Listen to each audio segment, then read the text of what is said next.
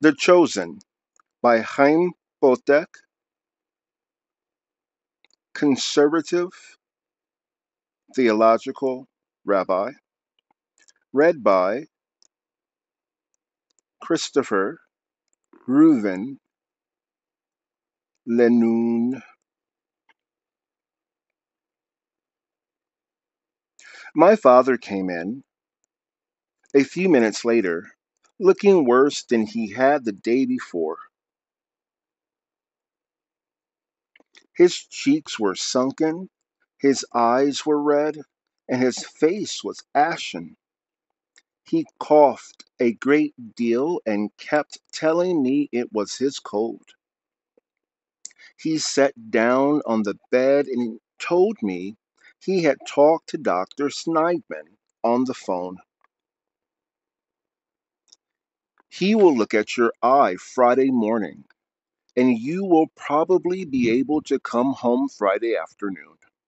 I will come to pick you up when I am through teaching.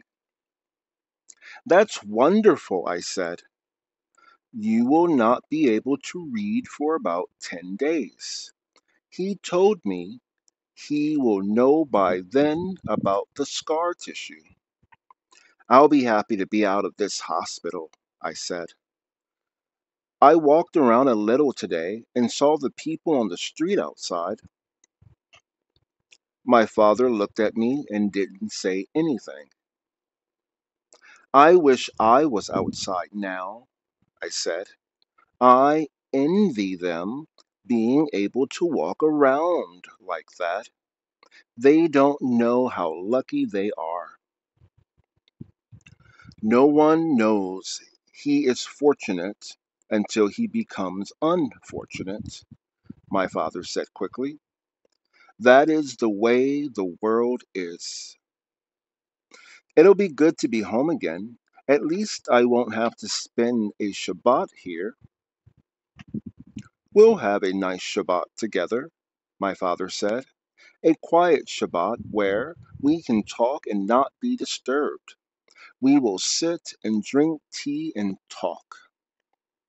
He coughed a little and put the handkerchief to his mouth.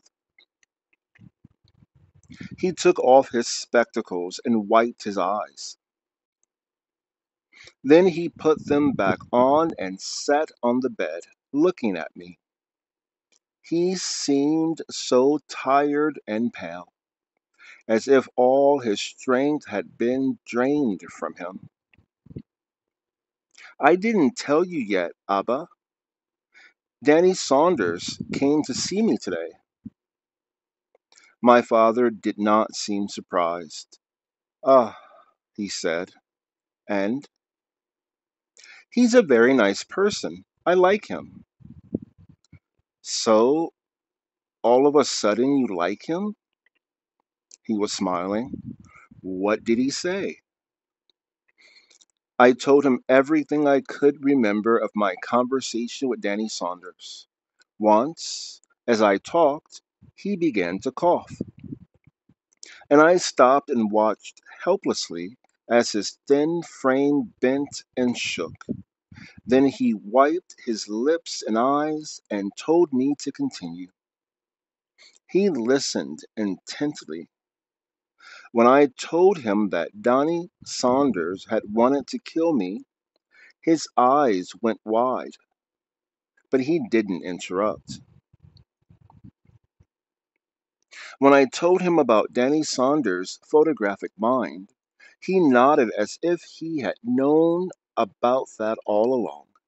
When I described, as best I could, what we had said about our careers, he smiled indulgently. And when I explained why Danny Saunders had told his team that they would kill us at Picorsim, he stared at me and I could see the look of absorption come into his eyes that I had seen earlier in the eyes of Danny Saunders. Then my father nodded. People are not always what they seem to be, he said softly. That is the way. the world is, Reuven. He's going to come visit me again tomorrow, Abba. Ah, my father murmured. He was silent for a moment. Then he said quietly, Reuven, listen to me. The Talmud says that a person should do two things for himself. One is to acquire a teacher. Do you remember the other? Choose a friend, I said. Yes. You know what a friend is, Reuven? A Greek philosopher said that two people who are true friends are like two bodies with one soul. I nodded. Reuven, if you can, make Danny Saunders your friend. I like him a lot, Abba. No, listen to me. I am not talking only about liking him. I am telling you to make him your friend and to let him make you his friend. I think he stopped and broke into another cough. He coughed a long time.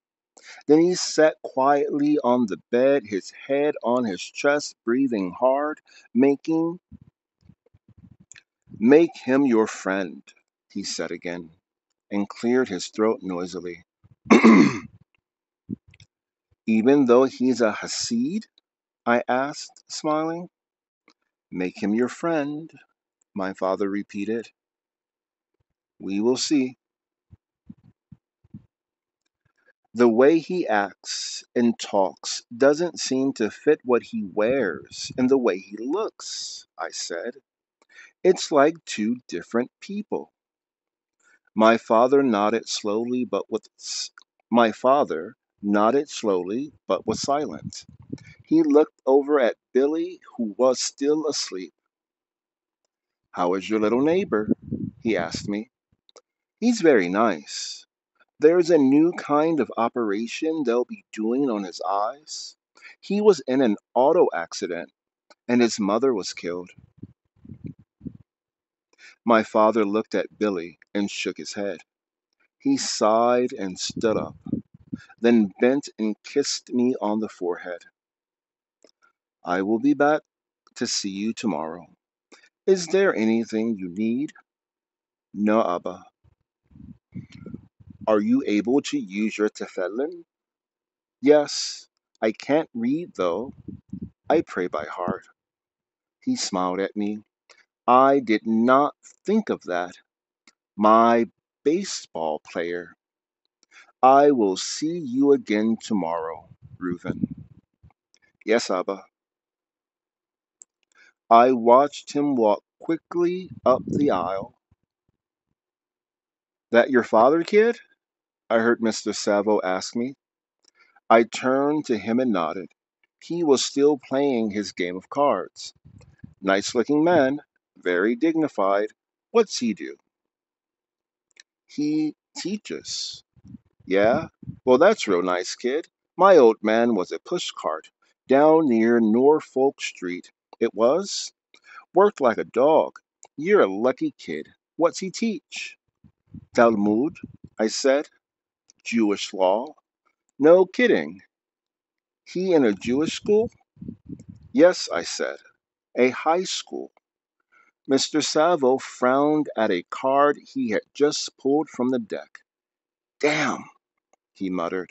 No luck nowhere. Story of my life. He tucked the card into a row on the blanket. You looked kind of chummy there with your popper, boy. You making friends with him? He's a nice person, I said. Yeah, well, you watch guys like that, kid. You watch them real good, you hear? Anyone clops you, he's got a thing going. Old Tony knows. You watch them. It was really an accident, I said.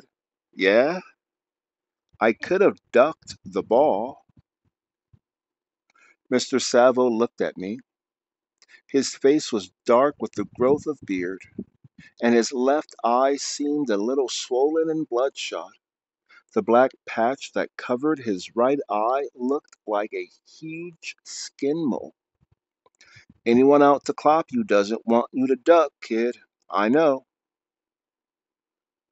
I wasn't it wasn't really like that, Mr. Savo. Sure, kid, sure. Old Tony doesn't like fanatics, that's all. I don't think he's a fanatic. No. What's he go around in those clothes for? They all wear those clothes. It's part of their religion. No, pardon? I don't think he's a fanatic. No. What what's he go around in those clothes for? They all wear those clothes. It's part of their religion. Sure, kid, but listen. You're a good kid, so I'm telling you, watch out for those fanatics. They're the worst cloppers around. He looked at a card in his hand, then threw it down. Lousy game. No luck. He scooped up the cards, patted them into a deck, and put them on the night table. He lay back on his pillow. Long day, he said, talking almost to himself, like waiting for a big fight. He closed his left eye.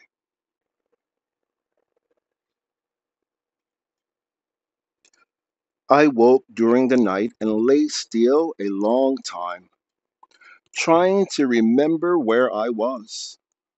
I saw the dim blue night light at the other end of the ward and took a deep breath. I heard a movement next to me and turned my head. The curtain had been drawn around Mr. Savo's bed, and I could hear people moving around. I sat up. A nurse came over to me from somewhere. You go right back to sleep, young man, she ordered. Do you hear?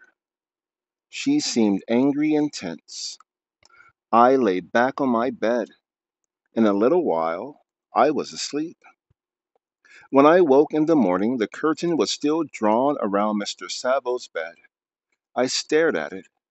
It was light brown, and it enclosed the area of the bed completely so that not even the metal legs of the bed could be seen.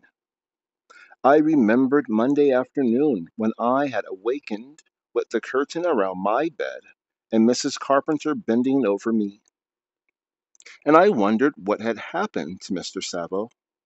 I saw Mrs. Carpenter coming quickly up the aisle, carrying a metal tray in her hands. There were instruments and bandages on the tray. I sat up and asked her what was wrong with Mr. Savo. She looked at me sternly, her round, fleshy face grim. Mr. Savo will be all right, young man. Now you just go about your business and let Mr. Savo be. She disappeared behind the curtain. I heard a soft moan. At the other end of the ward, the radio had been turned on and the announcer was talking about the war. I didn't want to turn my radio on for fear of disturbing Mr. Savo. I heard another moan, and then I couldn't stand it anymore. I got out of my bed and went to the bathroom. Then I walked around in the hall outside the ward and stared at the people on the street. When I came back, the curtain was still drawn around Mr. Savo's bed, and Billy was awake. I sat down on my bed and saw him turn his head in my direction. Is that you, Bobby? He asked me. Sure, I said. Is something wrong with Mr. Savo? I wondered how he knew about that. I think so, I told him. They've got the curtain around his bed, and Mrs. Carpenter is in there with him. No, Billy said. She just went away. I was calling him, and she told me not to disturb him. Is it something very bad? I don't know. I think we ought to talk a little quieter, Billy, so we don't bother him. That's right, Billy said, lowering his voice. Also, I think we'll stop listening to the radio today. We don't want to wake him if he's sleeping. Billy nodded fervently. I got my tefillin from the night table and sat on my bed and prayed for a long time. Mostly I prayed for Mr. Savo. I was eating breakfast when I saw Dr. Sneidman hurrying up the aisle with Mrs. Carpenter. He didn't even notice me as he passed my bed. He was wearing a dark suit, and he wasn't smiling. He went behind the curtain around Mr. Savo's bed, and Mrs. Carpenter followed. I heard them talking softly, and I heard Mr. Savo moan a few times. They were there quite a while. Then they came out and went back up the aisle. I was really frightened now about Mr. Savo. I found I missed him and the way he talked and played cards. After breakfast, I lay in my bed and began to think about my left eye.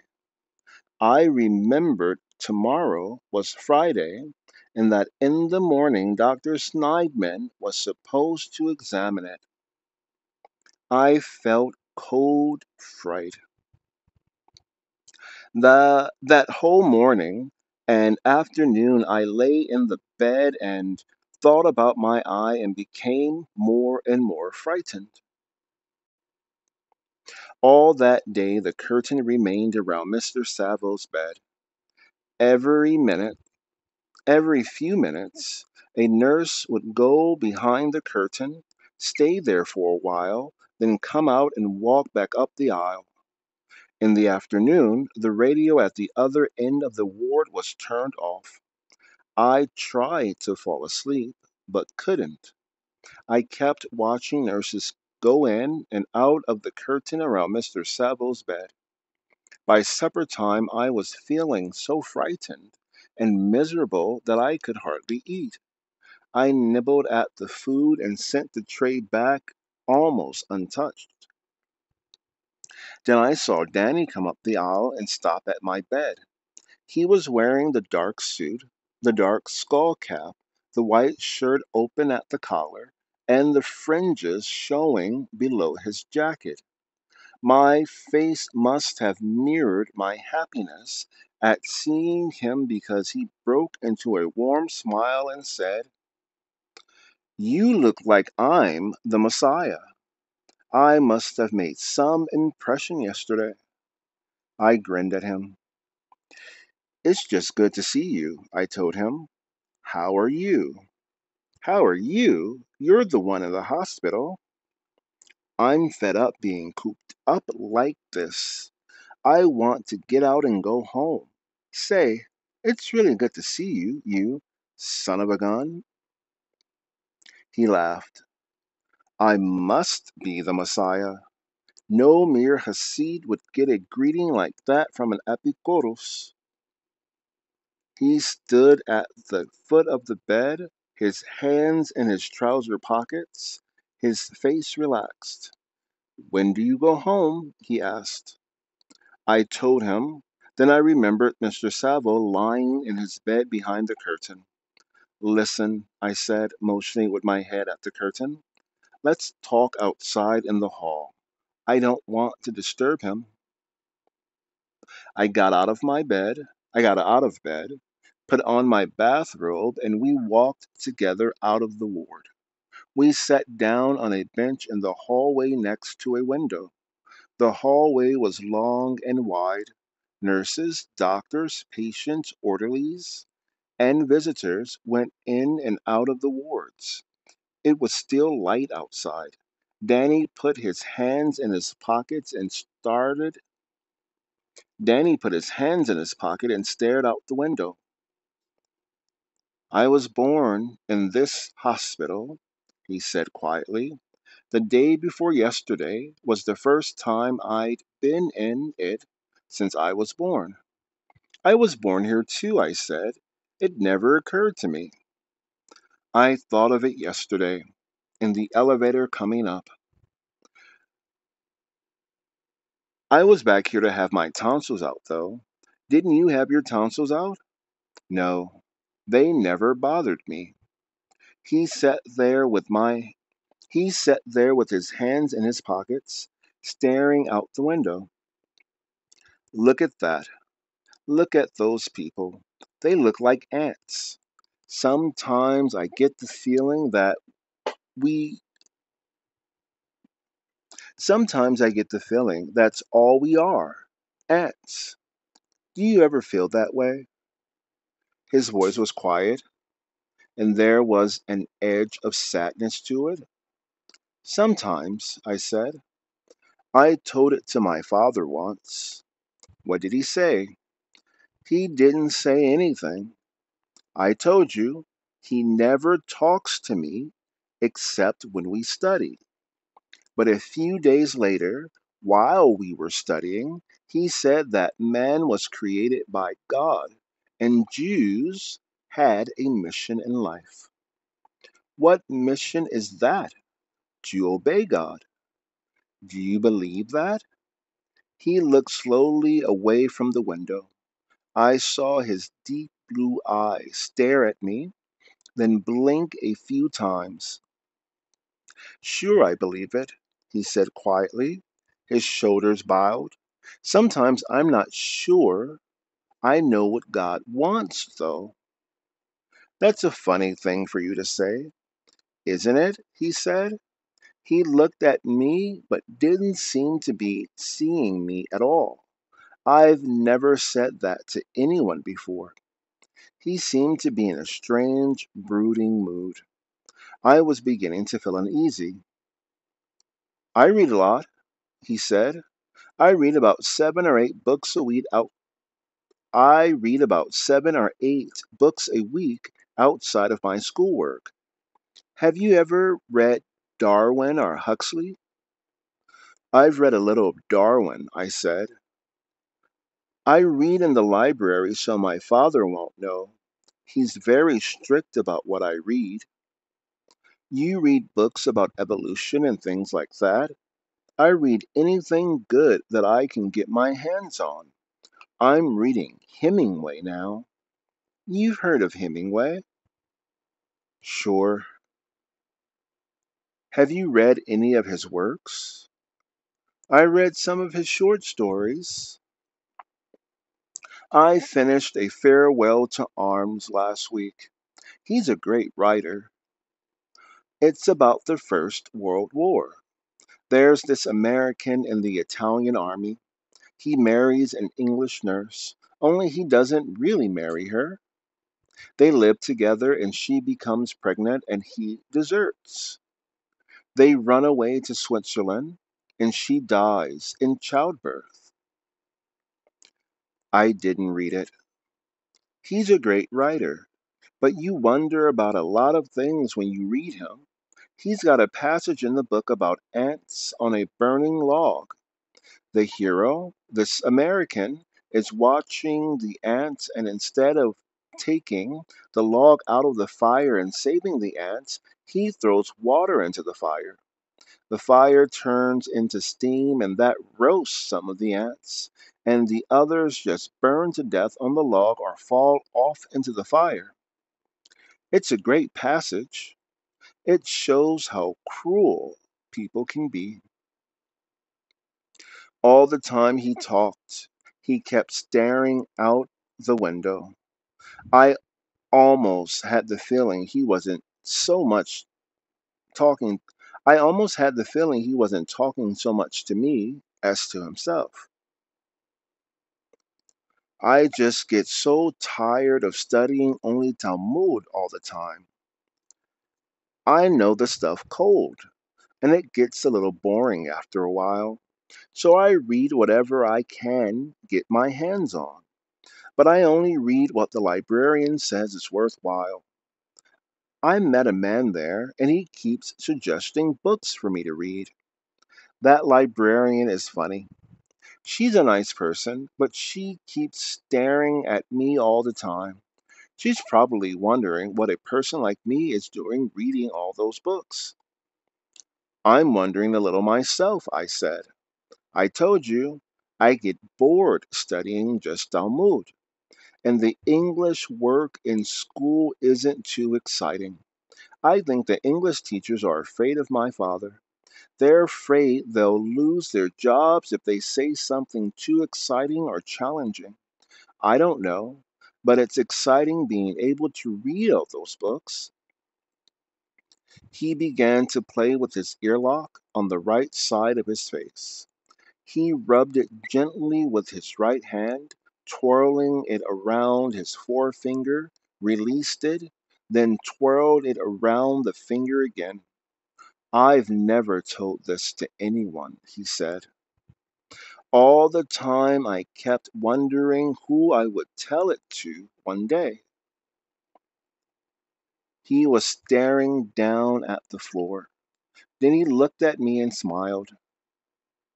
It was a sad smile, but it seemed to break the mood he was in. If you'd have ducked that ball, I would still be wondering, he said and put his hands back into his pockets. I didn't say anything. I was still a little overwhelmed by what he had told me. I couldn't get over the fact that this was Danny Saunders, the son of Reb Saunders, the Zedek. Can I be honest with you? I asked him. Sure, he said. I'm all mixed up about you. I'm not trying to be funny or anything. I really am mixed up about you. You look like a Hasid, but you don't sound like one. You don't sound like what my father says Hasidim are supposed to sound like. You sound almost as if you don't believe in God. He looked at me but didn't respond. Are you really going to be a rabbi and take your father's place? Yes, he said quietly. How can you do that if you don't believe in God? I believe in God. I never said I didn't believe in God. You don't sound like a Hasid, though, I told him. What do I sound like? Like an Epicurus. He smiled but said nothing. It was a sad smile, and his blue eyes seemed sad too. He looked back out the window, and we sat in silence a long time. It was a warm silence, though, not in the least bit awkward. Finally, he said very quietly, I have to take my father's place. I have no choice. It's an inherited position. I'll work it out somehow. It won't be that bad being a rabbi. Once I'm a rabbi, my people won't care what I read. I'll be sort of like God to them. They won't ask any questions. Are you going to like being a rabbi? No, he said. How can you spend your life doing what you don't like? I have no choice, he said again. It's like a dynasty. If the son doesn't take the father's place, the dynasty falls apart. The people expect me to become their rabbi. My father has been their rabbi for 6 generations now. I can't just walk out on them. I'm I'm a little trapped. I'll work it out, though, somehow. But he didn't sound as if he thought he would be able to work it out. He sounded very sad. We sat quietly a while longer, looking out the window at the people below. There were only a few minutes of sunlight left, and I found myself wondering why my father hadn't yet come to see me. Danny turned away from the window and began to play with his earlock again, caressing it and twirling it around his index finger. Then he shook his head and put his hands in his pocket. He sat back on the bench and looked at me. It's funny, he said. It's really funny. I have to be a rabbi and don't want to be one. You don't have to be a rabbi and don't want to be one. It's really funny. I have to be a rabbi and don't want to be one. You don't have to be a rabbi and do want to be one. It's a crazy world. I didn't say anything. I had a sudden vivid picture of Mr. Savo sitting in his bed saying, "Crazy world, cockeyed." I wondered how he was feeling and if the curtain was still around his bed.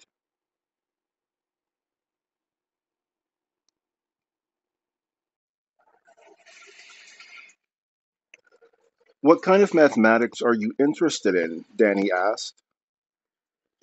"I'm really interested in logic, mathematical logic." He looked puzzled. "Some people call it symbolic logic," I said. "I never even heard of it," he confessed. "It's really very new. A lot of it began with Russell and Whitehead and a book they wrote called Principia Mathematica." "Bertrand Russell?" "That's right. I didn't know he was a mathematician." "Oh, sure. He's a great mathematician and a logician, too." "I'm very bad at mathematics." "What's it all about?" "Mathematical logic, I mean." "Well, they try to deduce all the mathematics from simple logical principles and show that mathematics is really based on logic. It's pretty complicated stuff, but I enjoy it." "You have a course in that in your high school?" "No, you're not the only person who reads a lot." For a moment he looked at me in astonishment. Then he laughed. "I don't read 7 or 8 books a week, though, like you," I said.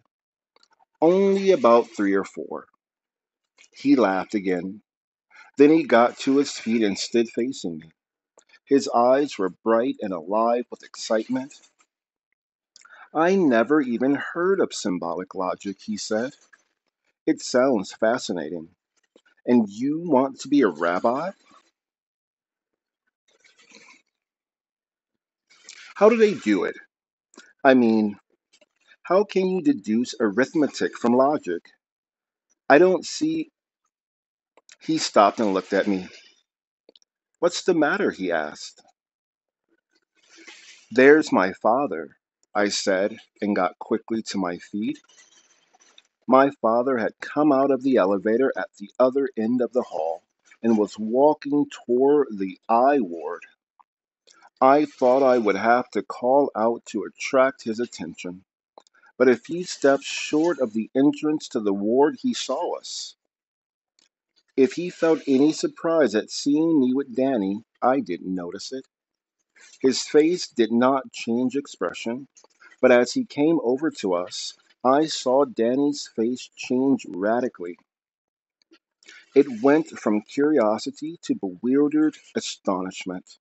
He looked for a moment as though he wanted to run away.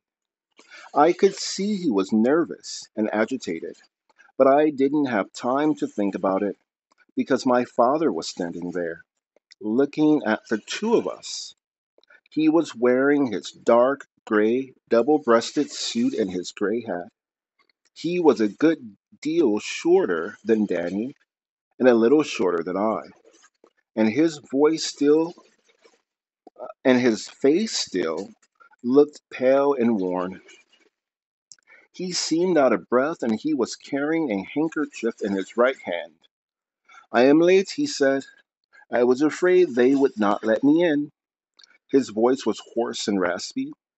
"There was a faculty meeting. How are you, Reuven?" "I'm fine, Abba." "Should you be out here in the hall now?" "It's all right, Abba." The man next to me became sick suddenly, and we didn't want to disturb him. "Abba, I want you to meet Danny Saunders." I could see a faint smile begin to play around the corners of my father's lips. He nodded at Danny. "This is my father, Danny." Danny didn't say anything. He just stood there, staring at my father. I saw my father watching him from behind his steel rimmed spectacles, the smile still playing around the corners of his lips. "I didn't," Danny began, then stopped. There was a long moment of silence. during which Danny and my father stood looking at each other, and I stared at the two of them, and nothing was said. It was my father who finally broke the silence. He did it gently and with quiet warmth. He said, "I see you play ball as well as you read books, Danny. I hope you are not as violent with a book as you are with a baseball." Now it was my turn to be astonished. "You know Danny?"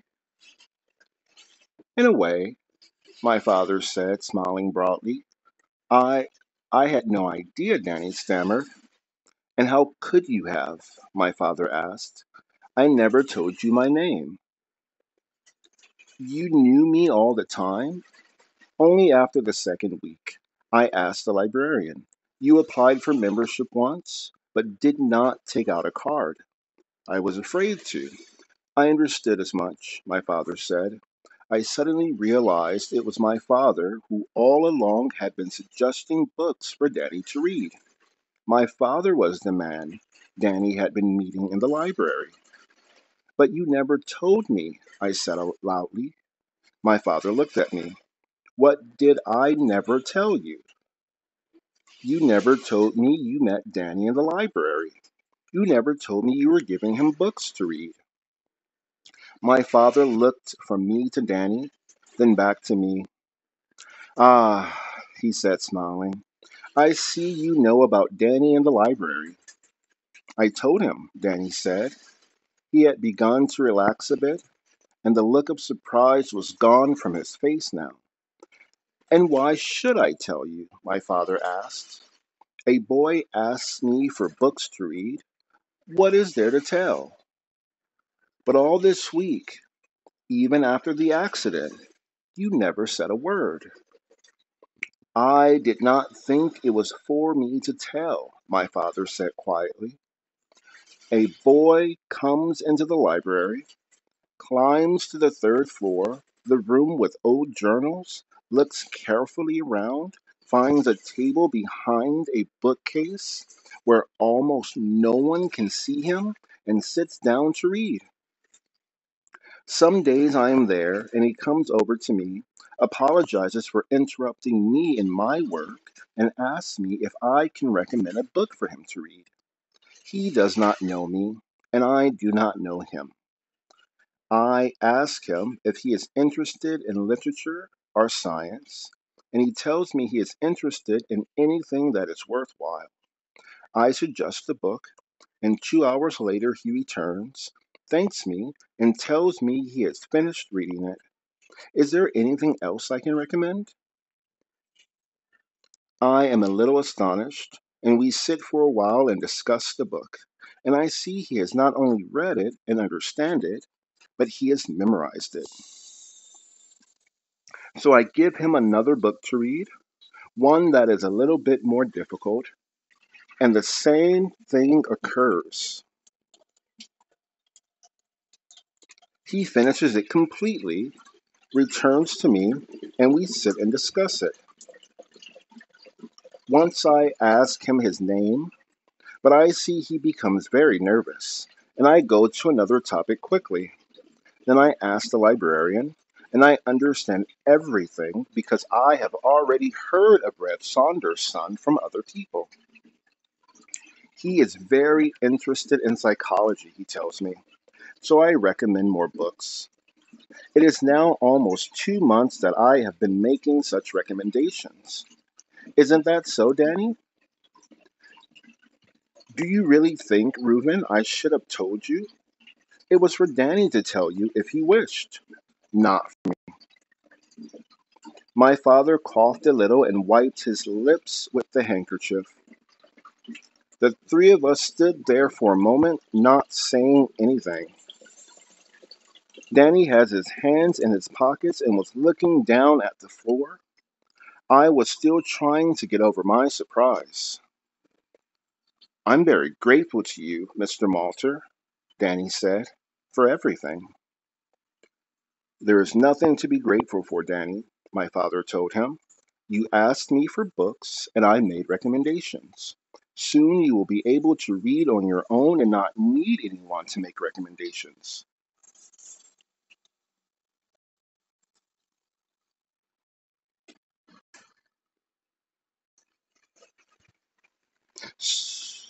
If you continue to come to the library, I will show you how to use a bibliography. I'll come, Danny said. Of course I'll come. I am happy to hear that, my father told him, smiling. I I think I'd better go now. It's very late. I hope the examination goes all right tomorrow, Reuven. I nodded. I'll come over to your house Saturday afternoon. Where do you live? I told him. Maybe we can go out for a walk, he suggested. I'd like that, I said eagerly. I will see you then on Saturday. Goodbye, Mr. Malter. Goodbye, Danny. He went slowly up the hall. We watched him stop at the elevator and wait. Then the elevator came and he was gone. My father coughed into his handkerchief. I am very tired, he said. I had to rush to get here. Faculty meetings always take too long. When you are a professor in a university, you must persuade your colleagues not to have long faculty meetings. I must sit down. We sat down on the bench near the window. It was almost dark outside, and I could barely make out the people on the sidewalk below. So, my father said, how are you feeling? I'm all right, Abba. I'm a little bored. Tomorrow you will come home. Dr. Schneidman will examine you at 10 o'clock, and I will come pick you up at 1.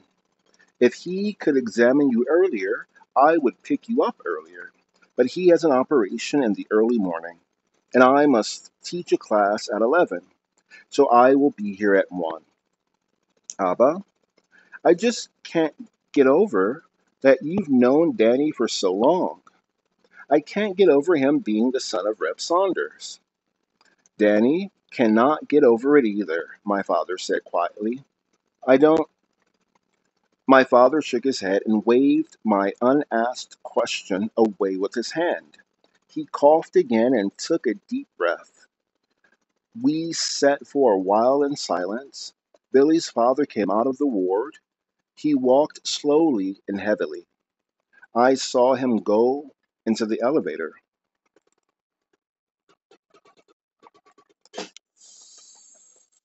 My father took another deep breath and got to his feet. Reuven, I must go home and go to bed. I'm very tired. I was up almost all last night finishing the article and now rushing here to see you after the faculty meeting. Too much, too much. Come with me to the elevator. We walked up the hall and stood in front of the double doors of the elevator. We will talk over the Shabbat table, my father said. He had almost no voice left. It has been some day for you. Yes, Abba. The elevator came and the doors opened. There were people inside. My father went in, turned, and faced me. My two baseball players, he said, and smiled. The doors closed on his smile. I went back up the hall to the I ward. I was feeling very tired, and I kept seeing and hearing Danny and my father talking about what had been going on between them in the library. When I got to my bed, I saw that not only was the curtain still around Mr. Saville's bed, there was now a curtain around Billy's bed, too. I went up to the glass enclosed section under the blue light where two nurses were sitting and asked what happened to Billy. He's asleep, one of the nurses said. Is he all right? Of course. He is getting a good night's sleep. You should be in bed now, young man, the other nurse said.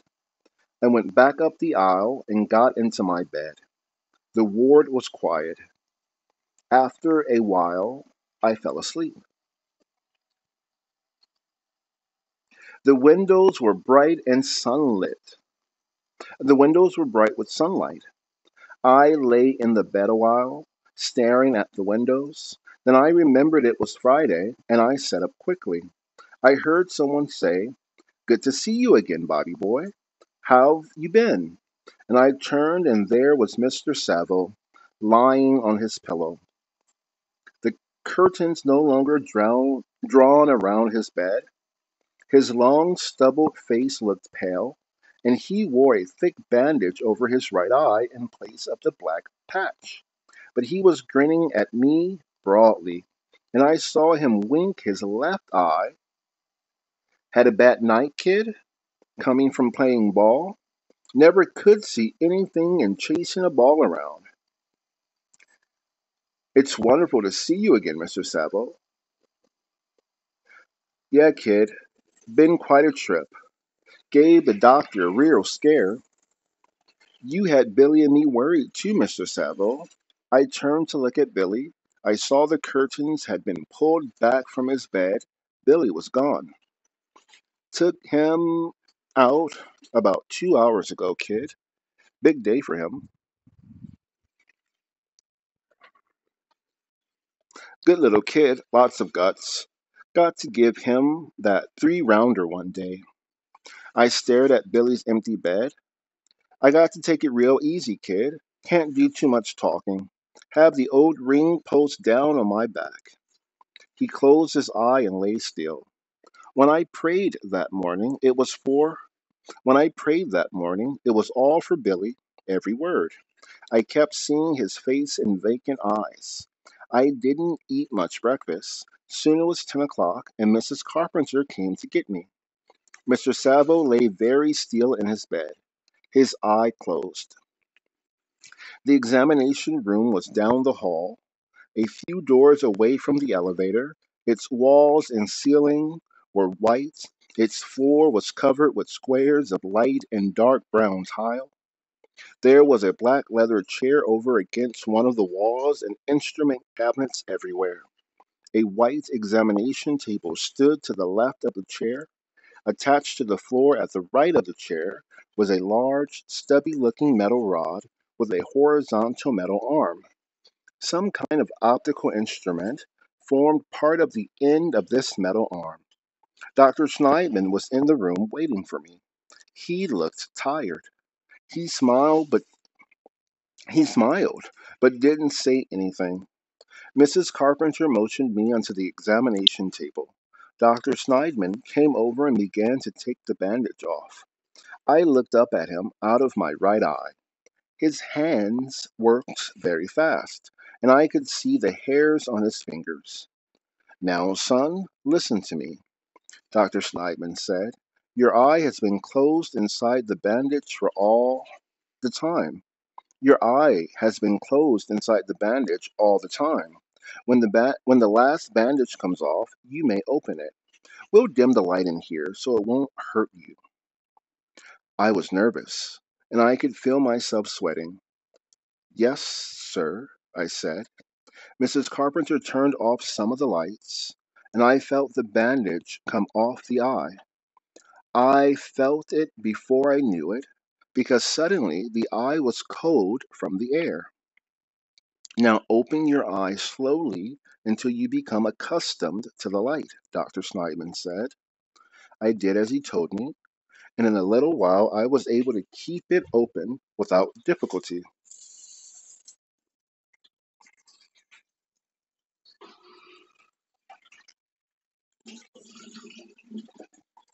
I could see now through both my eyes.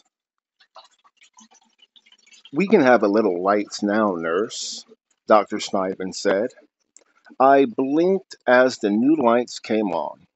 "Now we'll have a look," Dr. Schneidman said, and bent down and peered at the eye through an instrument.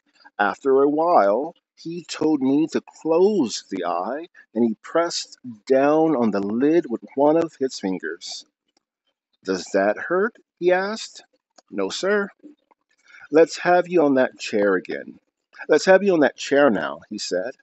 I sat on the chair, and he looked at the eye through the instrument attached to the metal rod. Finally, he straightened, swung the instrument back, and gave me a tired smile. Nurse, this young man can go home. I want to see him in my office in 10 days. Yes, doctor, Mrs. Carpenter said. Dr. Sneidman looked at me. Your father tells me you know about the scar tissue? Yes, sir. Well, I think you're going to be all right. I'm not absolutely certain you understand.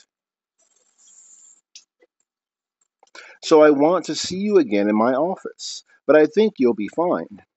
I was so happy I felt myself begin to cry. You're a very lucky young man. Go home, for heaven's sake. Keep your head away from baseballs. Yes, sir. Thank you very much. You're quite welcome. Outside in the hall, Mrs. Carpenter said, We'll call your father right away.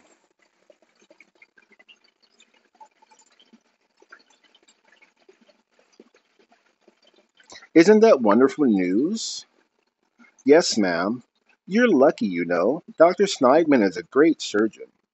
I'm very grateful to him, I said, ma'am. Yes. Is Billy's operation over yet? Mrs. Carpenter looked at me. Why, yes, of course. It was Dr. Sneidman who operated. Is he all right? We hope for the best, young man. We always hope for the best. Come, we must call your father and get you ready to leave. Mr. Savo was waiting for me. How'd it go, boy? He asked. Dr. Sneidman says he thinks I'll be fine. I'm going home.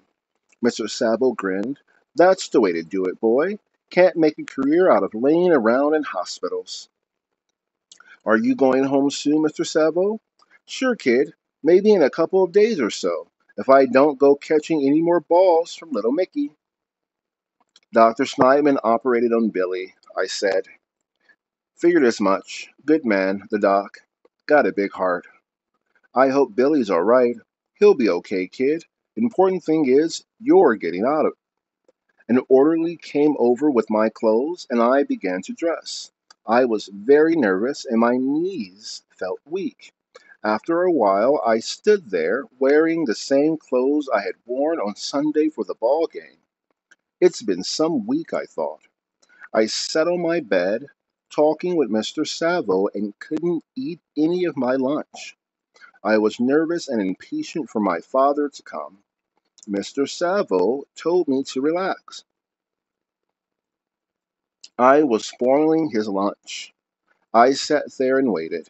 Finally, I saw my father coming quickly up the aisle, and I jumped to my feet. His face was beaming, and his eyes were misty. He kissed me on the forehead. So, he said, the baseball player is ready to come home. Did you hear what Dr. Sneidman said, Abba? The nurse told me on the telephone. Thank God. Can we go home now, Abba? Of course. We will go and have a wonderful Shabbat. I will take your things from the table. I looked at Mr. Savo, who was sitting up on his bed, grinning at us. It was wonderful meeting you, Mr. Savo. Likewise, kid. Keep the old beanbag away from those baseballs. I hope your eye gets better soon. The eye's out, kid. They had to take it out. It was some clop. Didn't want the little blind kid to know, so kept it quiet. I'm awfully sorry to hear that, Mr. Savo. Sure, kid, sure. That's the breaks. Should have been a priest. Lousy racket boxing. Glad to be out of it. Would have been in the war if that guy hadn't clopped me in the head like that years back. Busted up something inside. That's the breaks. Goodbye, Mr. Savo. Goodbye, kid. Good luck. I went out of the ward with my father and out of the hospital. End of book one.